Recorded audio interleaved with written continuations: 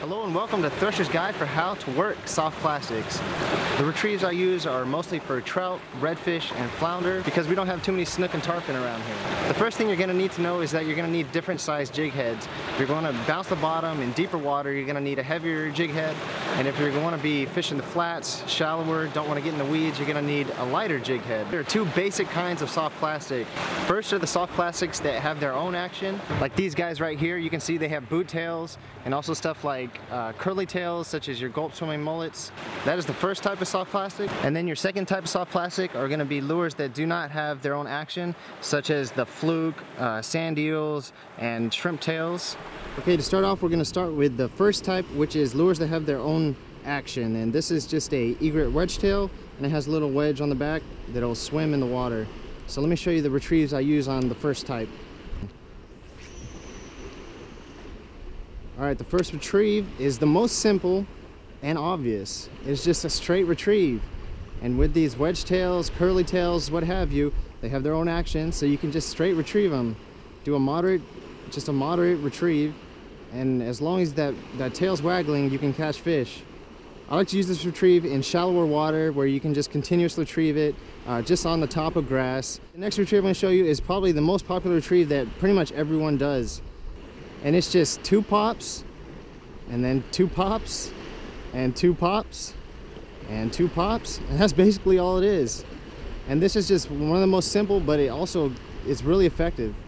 So I just pop it, give it some slack, let it go back to the bottom, and then pop it right about when it hits the bottom again. That's when you want to give it those 2 pops again.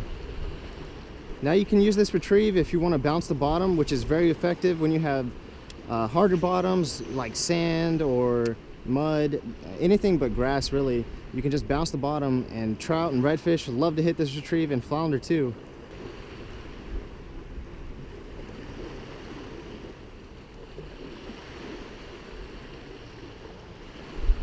And you can also use this retrieve as a suspending retrieve just over the tops of grass and stuff like that. You just want to make sure you work it a little bit faster so you stay on top of the grass. Alright, now let's talk about catching flounder. So we all know flounder like to hang out on the bottom. So the retrieve I like to use for flounder is to cast it out, make sure it's on the bottom, and then just do a continuous popping motion with a very slow retrieve. And you would think that the flounder wouldn't hit it because it's moving so slow, but trust me, flounder are so aggressive, they will eat that thing up.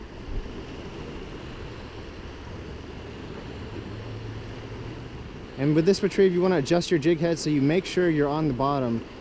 If you're not on the bottom, this retrieve is going to look pretty stupid. You'll be surprised how slow you can work this retrieve and still catch flounder on it. Alright, now let's talk about retrieves with the second type of lure, which is lures that don't have their own action. Here I'm throwing a Zoom Super Fluke. Now with these types of lures, you can do pretty much the same retrieve as you can with the other type that I showed. But the main difference is you can't just do a straight retrieve because it would look pretty dumb.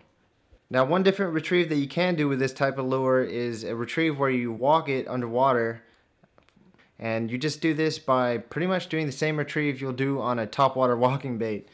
This is a very good retrieve for trout in the flats and also for fish that are suspending. Now I did say there was 2 types of soft plastics, but I forgot the most important one is the third one. It is the fallopian tube rig.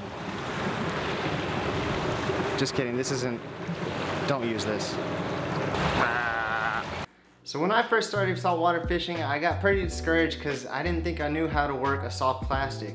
You know, you see people doing their beautiful little retrieves, and I felt like I didn't know what I was doing with it. But something I want to get through to you guys, especially if you're new to fishing, is that if there are fish there and they're in a feeding mood, it's not going to be very hard to catch them, no matter how good your retrieve is or not. Doing basic retrieves is really all you need to catch some fish. The main thing you do need is for there to actually be fish where you're fishing.